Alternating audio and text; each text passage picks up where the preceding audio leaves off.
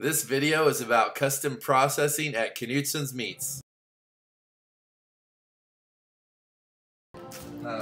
Whatever, nobody wants that cut, it's just burger. Just gotta get some of that off. Okay. For starters, pull in. I'm looking to not cut into the flank, but try to, we want to try to get the flank, that fat peeled away from the flank.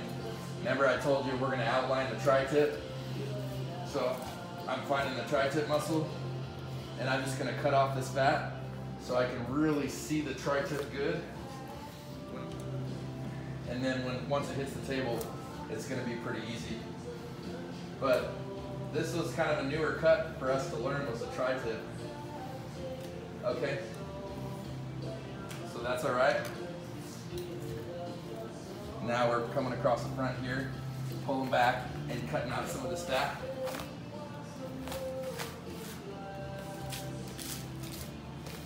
Sweet. So, and you can see, I'm not gonna go all the way around the flank, but about there's a good spot to say, okay, that's good. And then I'm gonna trim off a little bit of this wasty fat. Whoa.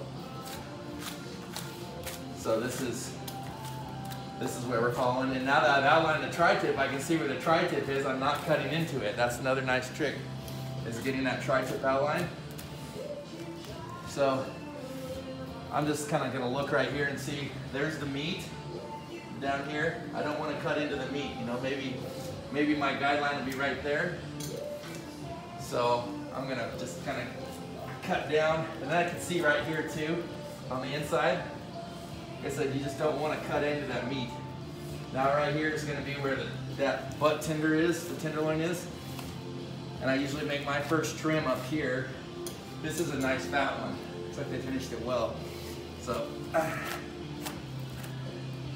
but that's pretty much, so make sure your knife's pretty sharp. And then you start with the tri-tip muscle. It's called the tri-tip because it's got 3 tips on it.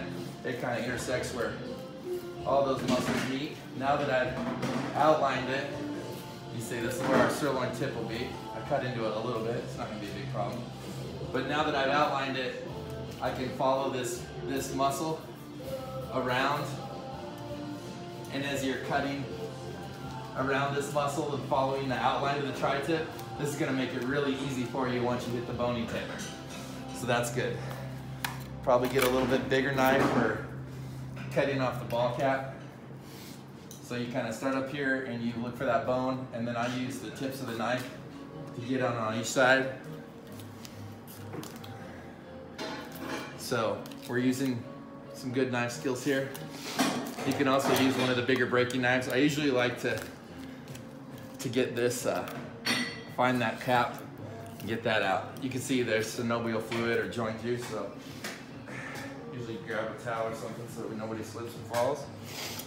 But we got a good start on that.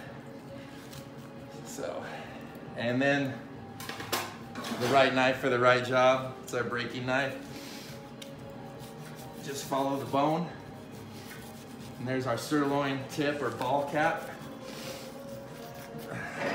So what I like to do is I'll pull it up. You don't want to cut too far down or you'll cut into the tenderloin. Just kind of pull it up and then cut across. So you can see there's the tenderloin right there. The rest of the sirloin tip. Let me throw it over here. Okay, and last but not least, you can see where I'm at. Tri-tip's peeled. We've cut out the sirloin tip. And right here is going to be, somewhere in here is going to be the magic joint where the hip bone and the femur interconnect. So with a bigger knife, you just kind of cut it. And I'd say it's beginner's luck, but it's not always, you don't always find it on your first thing, but after you get kind of an idea how that bone works, you can just kind of find it there. Now that you found it, you can saw through. The thing is, if you don't find this joint, you're going to be sawing through a lot of bone. So if you find the joint,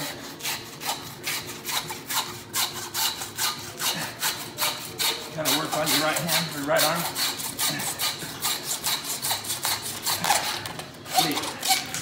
So, and I usually take it to about there, and the rest Probably get a good sized knife. Boom. And then over to the saw.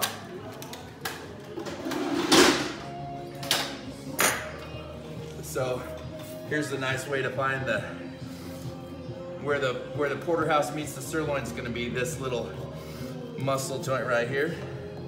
So this will help you make an accurate cut with short loin.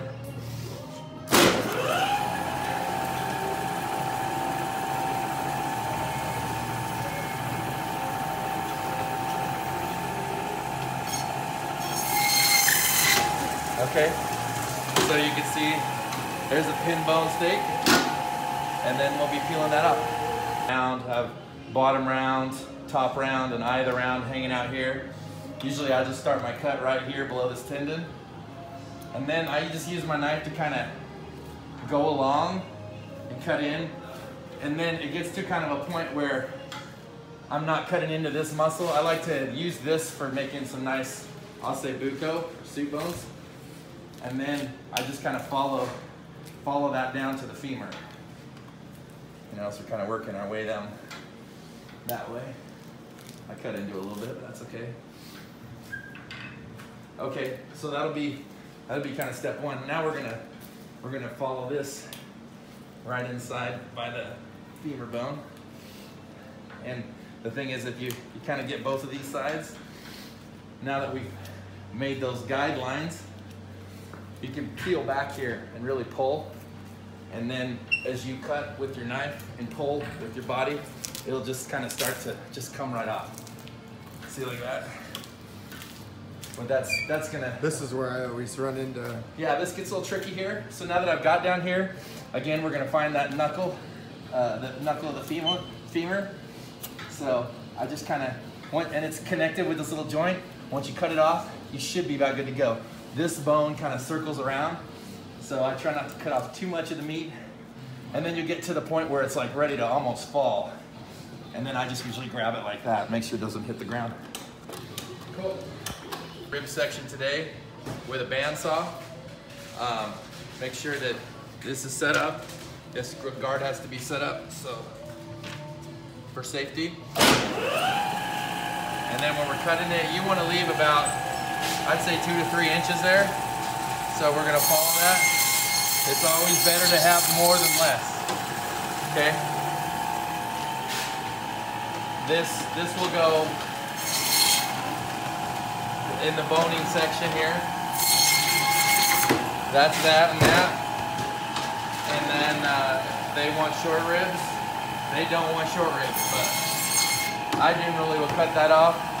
And if you want to take out another bone, make it 3 so the wrappers can wrap it good.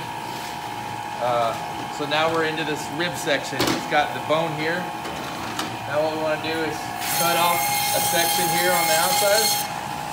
And then now that we've done that, we can lean it back. And right here you'll see where the bones kind of come together. You want to cut right in the middle of those circles.